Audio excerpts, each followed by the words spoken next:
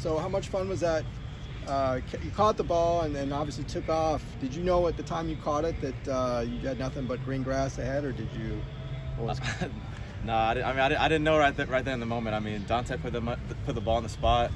I turned and got the ball. Just ran for my life right there, man. It was crazy. Just a great moment. Just whole team, just everyone on the O-line, great blocking. All the routes obviously opened everything up together. So it was a great moment for the team. And it's really funny actually. Before the night before the game, me and Shay Pitts usually like watch film, and the night before the game, I don't know why he said it. He was like, "I think you're gonna go for 70 tomorrow," and we were just sitting there, and he said it, and I was like, "Oh, okay." And I started going for 70. I was like, I might as well go for 80 now. It was a fun moment. I mean, and I think that it was really just a blessing, just to do that and like really just show up for our team, and like, and the great thing about our team is that we just have a lot of guys, a lot of weapons. I mean, it could be my big play one day. As you saw the week before, it's J. Mike. I mean, we have a lot of weapons on this team. Like I talked about last time, like this is one of the best receiver corps I've ever been a part of. Could be Kyle, even the tight ends too, like Hudson, Carson, Michael Church. Like it could be all of us. Like I mean, we really have a great room here, so it's been really exciting. You mentioned, his ability to put the ball on the money. I mean, we saw it in the opener, that first down he had to J. Mike. We saw it, the sidearm throw to Carson. I mean, what is it about the way he's able to just do it with such poise, and I guess take advantage of all your abilities? No, I think that kid is going to be really special. I think when he first came in here day one, he's a really humble kid, and just has a great feel for the game and really puts the ball where you want to go. And he's my locker mate, so we talk about it all the time. He'll come downstairs after practice, spring ball. Hey, like what'd you see on this? Like, do you like where I put it? Like stuff like that. He's always talking, always like wanting to learn more, want to know where to put the ball, things like that. And I think that's a testament of even the whole quarterback room. I mean, we have a very talented quarterback room, especially you saw Colin Schlee come in, do his thing too. I mean, Garbs last week, like he still did his thing too. Like we have a lot of guys that really just have the ability to play. Dante's been amazing for us, and whoever's up there next week is going to be amazing for us too. And that one was an RPO, right? Yeah, yes sir, yeah. And on a play like that, I mean, he obviously threw it a little bit high on that one. Is it more about getting it out quick to you? Are you more concerned with timing than placement on that one? Yeah, I think time, because obviously with RPO, there's going to be a lot of guys rushing for the play fake, so he did a really good job of getting out even with the pressure, right. Which was just really big. I was running down the hole. I was like, come on, throw it, and he put it right there. So it was perfect. Made the play, and I mean, it's just a good team effort right there. Yeah. You mentioned watching film with Shay. What's your guys' friendship like?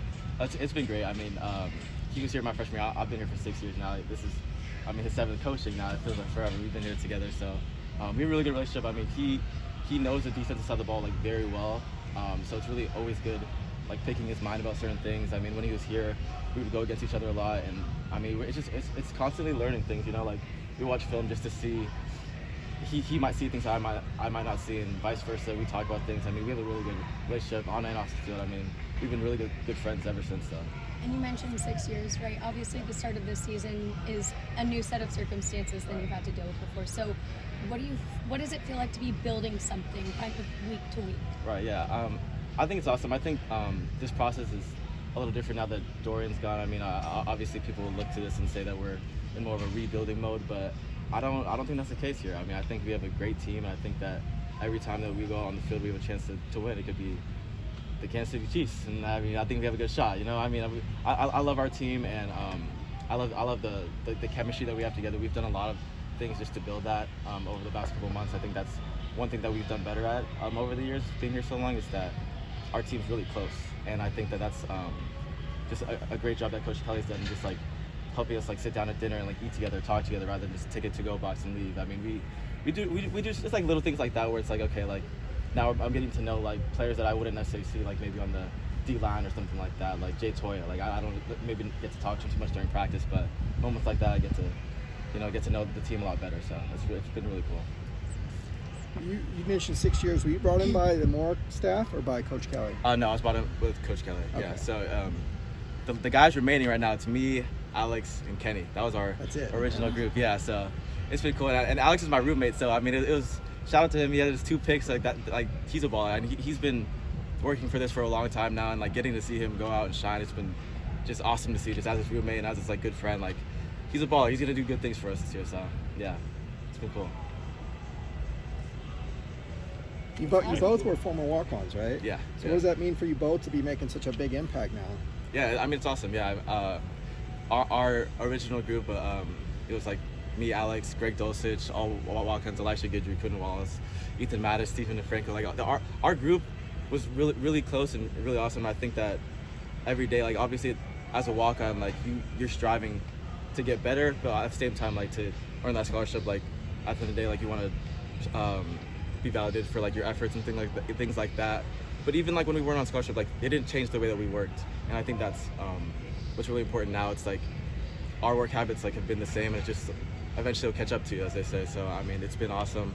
All glory to God for just giving us the opportunity just to go out there and play, and to the coaches too for just coaching us up this whole time. I mean, they've been great. Jerry, Coach Diamond, our strength coaches, our speed coaches, like CB, and I have a speed coach, Manuel Moody, who just we've been working at it all the time. So I mean, it's been awesome. Yeah. When you look at it like having Shea, Deshaun, Jerry around this program, how special is that? Oh, it's amazing. I mean, those guys are great coaches, but even better people. So I mean, it's a good thing when you have a good coach, but then you also have someone that is also there who wants the best for you, truly wants the best for you, and will always coach you up in that way. And I think that sometimes gets lost in just seeing the production on the field, but those guys are just amazing people in general, so it's been awesome. Yeah. Is Coach News-Heisel the most relentlessly positive person you've ever met in your life? Very relentlessly positive, yes. The times that I don't want to be, sometimes he'll get it out of you. He'll get it out of you, yeah. So he always keeps us in a positive mindset. Our receiver room is probably one of the most goofiest rooms you'll ever see. We have a lot of fun in there, and but he does a good job in controlling it, making sure we keep our heads. I mean, we have a lot of guys that can make plays, so I mean, sometimes it can be hard. We're competitive, to really like bring that together. But this is still like, it's crazy. The most talented, but still the closest room. Also, like we're always together, like always cracking jokes. Like it's a really fun group, and it's gonna be exciting this year too. And earlier in practice, we saw Jaden Marshall working with, one of your receivers working with the cornerbacks. Did he work at all with you guys today? I'm not really sure what happened there, honestly. I think that was Coach K. I think they're just trying some other things out. He was doing both. I don't know. Very talented player, very fast guy. So, I mean, I know whatever they give him, he can handle. I'm not really sure what they were doing with that direction, but yeah, I mean, it's a great player for us. So we'll see what they do with that. Yeah. Thank you.